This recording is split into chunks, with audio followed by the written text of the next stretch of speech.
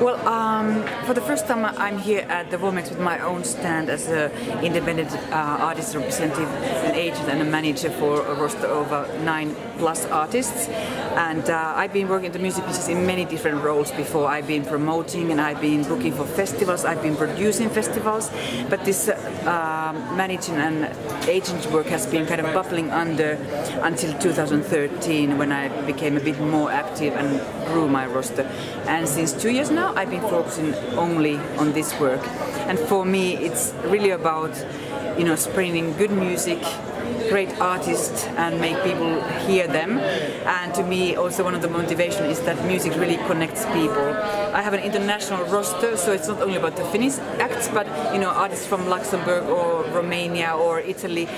It's about the good artists who have something special to say through their music, and I want to be part of that team to spread that message. It has been going both ways. Some of the artists have found me, and then when I've been following some artists that I really like, I've also taken initiative and I've proposed collaboration. So actually it's been kind of 50-50 both ways. So one of my most successful acts at the moment is Helsinki Cotonou Ensemble, which consists of musicians from Finland, Benin and Tanzania. And they are kind of an Afrobeat act of 8 musicians. They collide nicely to the world music and jazz scene as well, so they're doing both festivals. Having international career for a while now, they've been touring Canada, they've been to, you know, many countries in Europe, big festivals like Pohoda or Montreal Jazz Festival. Also have Pekko Käppi, who just showcased at the opening concert of Womex, a solo jouhikko player, which is kind of a boat lyre instrument. He also has a band that's very archaic Finnish music. Also have Suistamon Sähkö, which we call ethno, techno, folktronica group. They also performed at the opening concert this year. Very marginal, you know, late night, making people dance kind of act.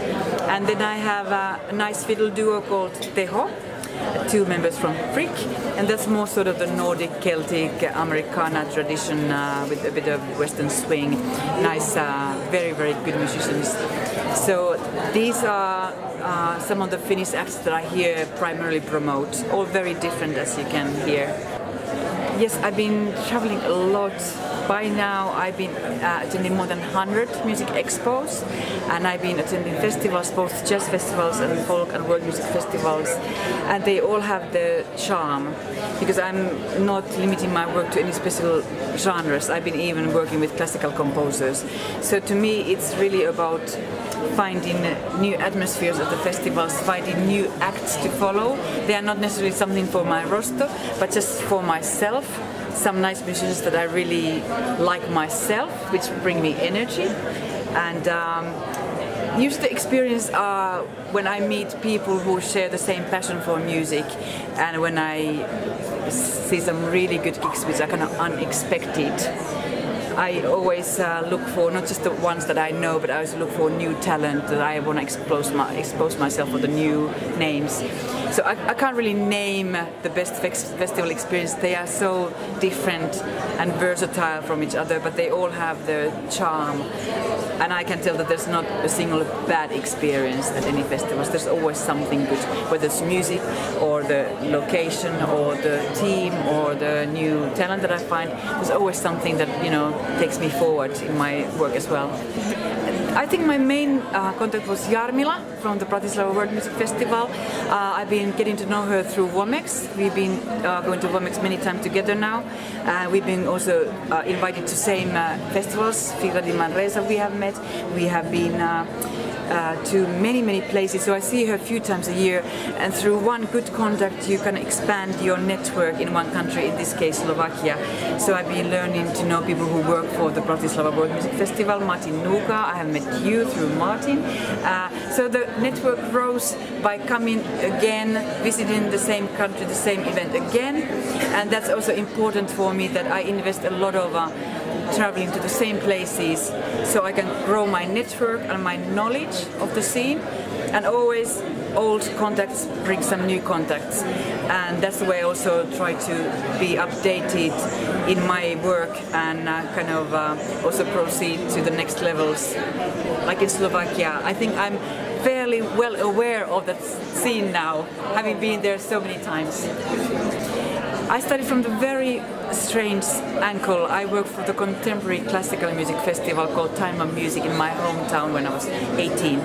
And that's the very avant-garde. We are talking about the Stockhausen and Ligeti and these kind of composers, Saari Aho, Lindgren.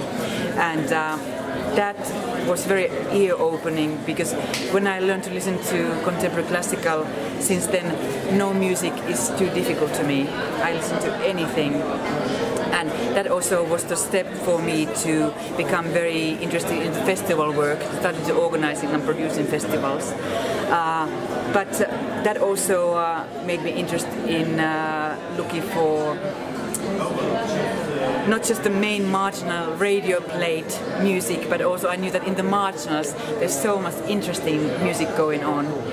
But at the same time, I was listening to heavy metal, and I was a disco queen, and I've been, just very open to different genres. So I've been just very curious to find quality music which talks to me personally. Some is just for me personally. With some of those I work, and it's all also very much bringing me energy to go on with this work.